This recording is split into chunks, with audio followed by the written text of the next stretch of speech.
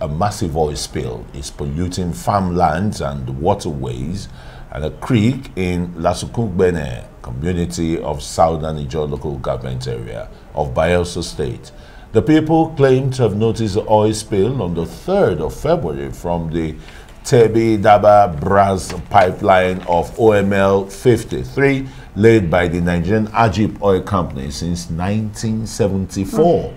The pollution has halted the agrarian lifestyle of the people, who are now earnestly calling on the state government to compel the Nigerian Ijaw Oil Company to come to their rescue. The oil company stopped the spill on the 18th of this month, but is yet to issue a statement about what may have caused it. Ijaw has lived and existed in this community for over 46 years, and no tangible thing can be recorded. Our old ones are dying, our farmlands are gone, our fish on the river, in the river, no way, aquatic life is destroyed, the ecosystem, ecology has gone, all is destroyed. The human beings are not safe.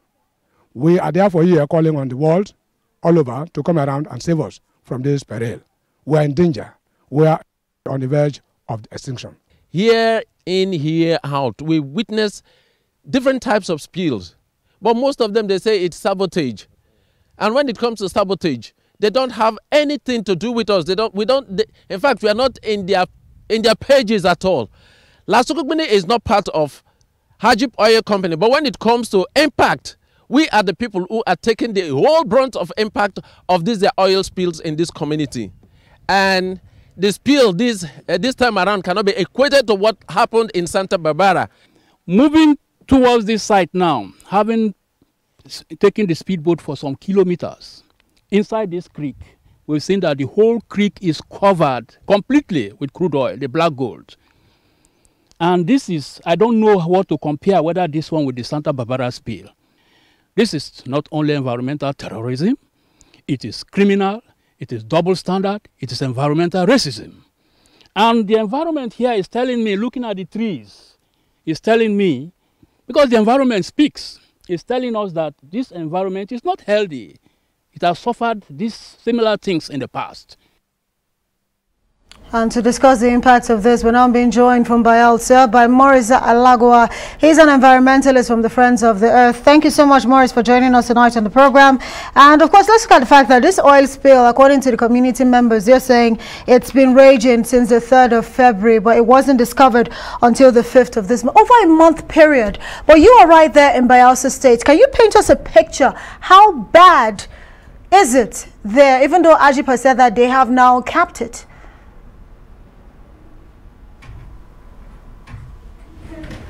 Hello, Maurice. I'm not sure if you can hear me.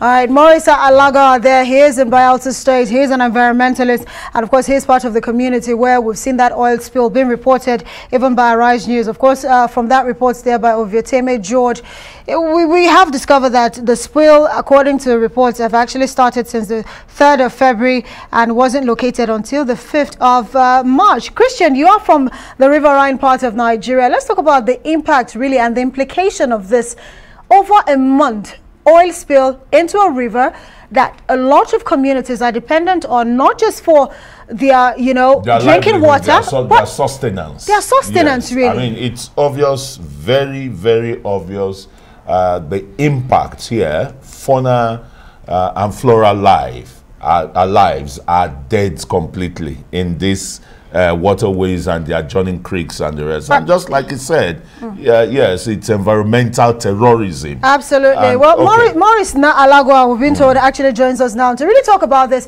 Maurice, thank you. I'm not sure if you can hear me now, but I was asking you, you are right there, where the oil spill did occur since the 3rd of February. Can you paint us a picture as to how bad the situation really is? Well, of course, thank you very much. I'm seated here with mixed feelings. First of all, I want to appreciate the fact that the media is still very enthusiastic about what happens to the environment, environmental safety, and all of that. But I'm also sad that the oil industry-induced pollutions have continued. They have continued. When you hear of blasts, when you hear of attacks on oil facilities, the authorities will come out shouting that they have lost so barrels, so billions of naira. But when you hear about equipment failures, just as it has just happened here in Lasukugbene, they will keep mute. They will pretend as if they don't know anything about it, even when the oil companies are playing double standards. The situation is really, really bad. If you enter not only on the River Non, where the community is, settled, but if you enter into the creeks, where you have fishing camps, all the fishing camps have been deserted. You can't find anybody there anymore, and you won't blame them because the whole surface of the water, all from the entrance of the non-river to the spill point and beyond, the surface of the water is covered with the black gold, crude oil, and occasionally we see dead fishes floating by.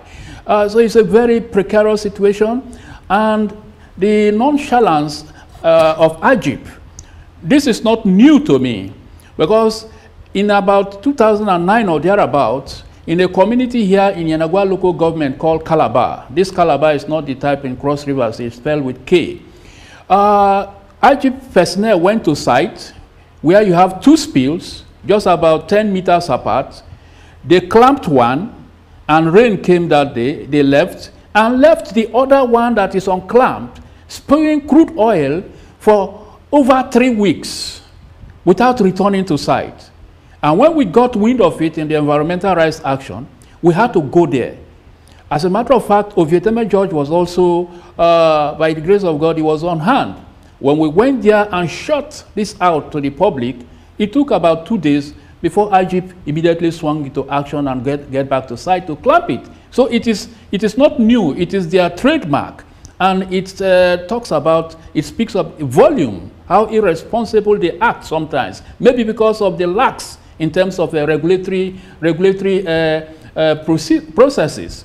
So I want to say this is unbecoming, and we call for an environmental tribunal to be established in this country so that these weak people that they trampled underfoot, these poor people that they feel are nothing, can take their cases, their matters, to the environmental tribunal to seek for environmental justice. The people of Lasukugbene are actually suffering from oil industry induced pollution. And don't forget, Article 24 of the African Charter on Human and People's Rights emphasizes the need for every people to live in an environment that is satisfactory for their development. Now, the people of Lasukugbene have been denied going about their means of livelihood, how to get drinking water, how to bathe, because that is a freshwater area, it's not saltwater area. So this is very, very pathetic, especially... Maurice, sorry, Maurice, to come in here. You've talked so much about the environmental terrorism, environmental racism, being exhibited by the company, Nigerian Ijaw Oil Company.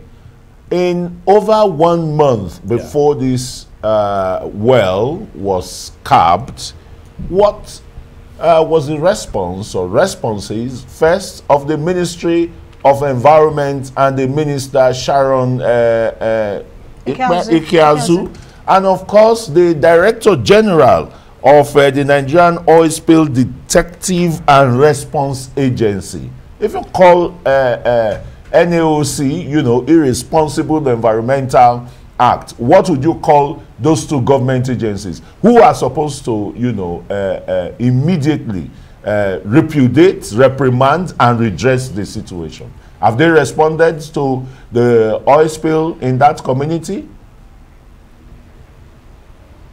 Yeah, thank you very much. The incident happened along the Tebidaba brass pipeline. It is not a wellhead. In fact, there are 2 spill points that occurred around the 3rd of February. And it was just on the 5th of March, Ijaw was able to go to the first spill point. And even when they got there, community people told them there is a second point. But they refused to go to the second point, which is spewing heavier volume of crude oil. They said they were directed to go to only to the first point, and they left. From that 5th of March till just yesterday, 18th of March, is when they returned to do work on this, the second point. And so you can see the negligence. You're talking about the Ministry of Environment and NOSRA.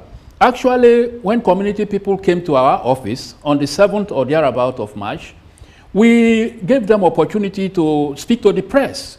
It was on radio, it was on air throughout the 8th or 9th of March. So they must have heard the information, even though the community also sent SOS to the Ministry of Environment, Bayelsa State, and NOSRA was also aware. I talk about weak regulatory system. Weak in the sense that the federal government is having 60%, so they also arm these oil companies with the military. Not only that, even the regulatory agencies, you saw what happened during the ITO Santa Barbara oil spill. When NOSRA was talking a different thing, the Bayelsa State Ministry of Environment was also saying a different thing. NOSRA was supporting that it's sabotage. The Ministry of Environment, Bayelsa State, is saying, no, it's not clear. We cannot call it sabotage. So even within the regulatory system, there is need for independence. There is need for them to sit up to ensure that we have confidence in the system, so they become unbiased empire. But for now, we believe they are taking sides seriously with the polluters of our environment and those who are selling on environmental terrorism. Quite unfortunate, really, Maurice Alagoa there. But it's a good thing that it's been kept. Now, talking about that facility, which, by the way, has been in existence in 1974. But, of course, you know, we need to do better. 4 oil spills we have seen in the last couple of months. Yes, it's Maurice not good, Alagoa, honestly. thanks so very much, a member of Friend of the Earth. They have not stopped it. They have not stopped it. It is still flowing. It is still flowing along the creek and the river. I asked an IGP staff today, why is it that you have not boomed it? Why is it that you have not stopped it from spreading? And I don't understand what his response was. So we are calling on the authorities, the federal government, to prevail on the Nigerian Egypt Oil Company to ensure that they contain the spreading of the spill, go back to site for proper cleanup, remediation, and pay adequately for specific and general damages towards the environment. The people of Lasukugbene really deserve better, really. Thank you very much, Maurice Alagoa of Friends of the Earth. This is really, really saddening, particularly when you have 2 big government institutions that are supposed to superintend over things like this. It becomes so distraughting, so, you know, disheveling and destroying the lives, livelihoods, and the lack of concern, you know, for the people and their livelihoods. We need to do better. The Ministry of Environment should wake up. NOSRA should wake up. Absolutely.